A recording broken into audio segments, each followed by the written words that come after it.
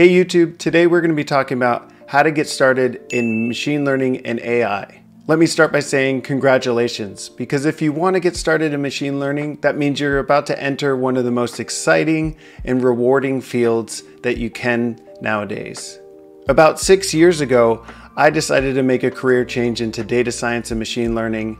And since then, I've been able to work in various industries, including hospitality, energy, pharmaceutical research, and sports analytics. Machine learning is an evolving field, and you'll always find yourself being challenged to learn more and new things. That being said, I want to walk through some of the things that I think you need to understand before starting your data science and machine learning journey. So the first thing right off the bat is, in order to do machine learning, you're going to need to learn a programming language if you don't already. For me, this is an easy one, because if you're starting your machine learning journey right now, there really is one choice, and that's Python.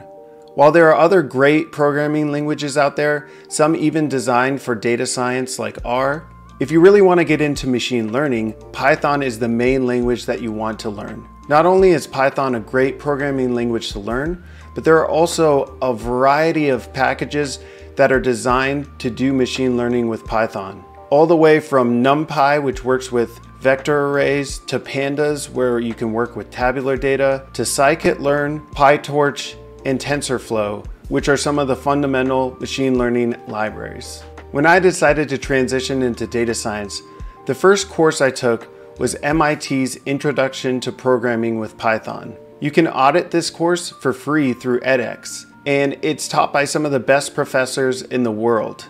I highly recommend it if you have no programming background. So either while you're learning about Python, or if you're already familiar with coding in Python, the next thing you want to learn is a good fundamentals in math and statistics. The depth you need to learn each topic really depends on what you plan to do with machine learning, but at least a good foundational understanding of linear algebra, some optimization, and then also statistics and probability. Hopefully you have some foundational understanding of mathematics, but you can always brush up on them by searching for good YouTube videos, or I would suggest just going through some Khan Academy courses on the basics of linear algebra and statistics. One thing I will say about math and statistics is not to get too bogged down in the details. As you're doing machine learning in practice, you're going to find yourself going back and relearning some of these topics, but they're always going to be there at your fingertips. There's no real reason to try to memorize every single math and statistic concept out of the gate. At this point, you're familiar with Python, you understand the syntax, you also understand some basics about math and statistics, and you just need to get your hands dirty messing with some data sets. NumPy and Pandas are a must-know for anyone learning machine learning or data science, and I would suggest watching some tutorial videos. I have a few that you can check out. It'll be really important that you know how to load in data, read it in Python, and do some simple exploration. Even though data wrangling might seem like it's not part of machine learning, you'll find very soon that it's an essential tool that you'll need to be able to be comfortable with before you start actually creating machine learning models. The fourth step I would suggest is getting familiar with the basic machine learning algorithms. A great way to do this is just to walk through all the different machine learning models that are provided in the package scikit-learn. Scikit-learn is open source and it includes algorithms for clustering, classification, regression problems, and these are all things that you need to have a good foundational understanding of, if anything, to know when you see a certain data set, what type of algorithms might be a first thing to try.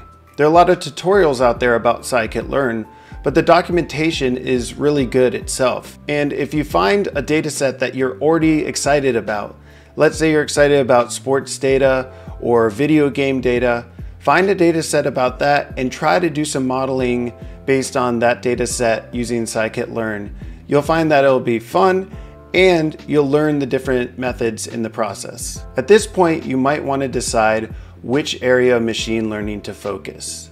There's no official way that machine learning is broken up into, but I like to think of it in three main groups. The first is working with tabular or structured data.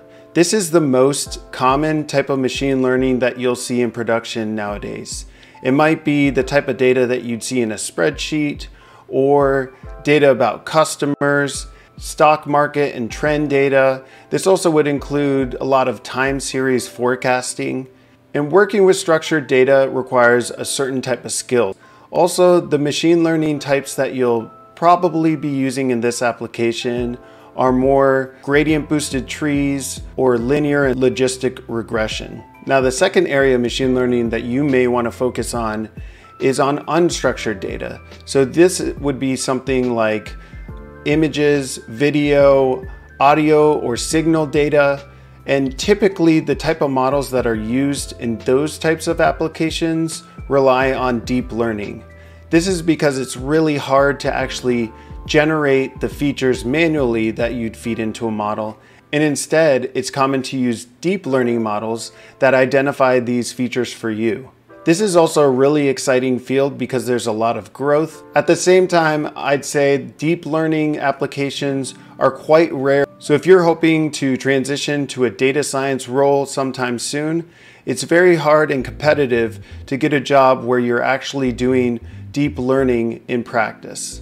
The third group I'd talk about is just a catch-all for all the new fields that are coming out in machine learning, specifically reinforcement learning. There's been work with GANs or generative models, and there are also very specific types of machine learning that you might want to focus in on, like graph neural networks or 3D neural networks. Now, in terms of tools you'd need to know for each of these fields of machine learning, I'd say if you're starting with structured data, to focus on gradient boosted trees, random forests, linear and logistic regression. Some of my favorite packages for this are LightGBM, XGBoost, and then of course scikit-learn. For deep learning applications, you're going to want to either pick TensorFlow or PyTorch as the main library that you start with. TensorFlow seems to be a lot of people's first choice because it's easier and more approachable to get started with.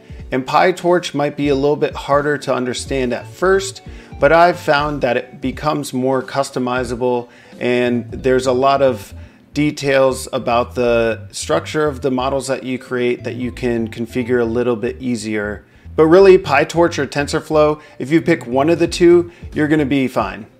And then for things like reinforcement learning, you're probably going to want to take a specialized course on reinforcement learning. There's a lot of good books out there on the topic. Sutton and Bartow's Introduction. It's a really great starting guide, and there are a lot of resources that you can find associated with it. So the fifth step that I would suggest taking is to actually get your hands dirty and work on some real machine learning problems. And in my opinion, the best way to do that is through Kaggle. Kaggle is an online community where you can share code, learn about different algorithms, and compete in live competitions.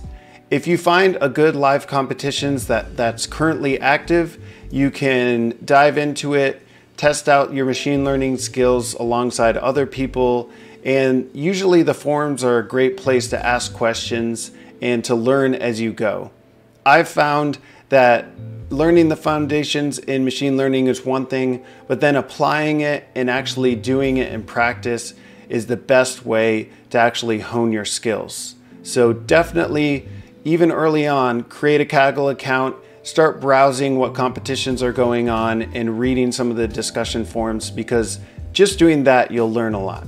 The very last thing I'll say is just to remember that it's a marathon, not a sprint. So as long as you're learning something, even if it's really small every day, you're gonna slowly get to your end state. And if you look back after a few years, you're gonna be surprised in all the things you learned.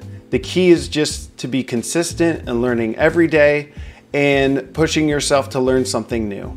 And honestly, that's why I love machine learning and data science, because there's always something new to be learned. All right, thanks again for watching this video. If you enjoyed it, please like and subscribe, and I'll see you next time.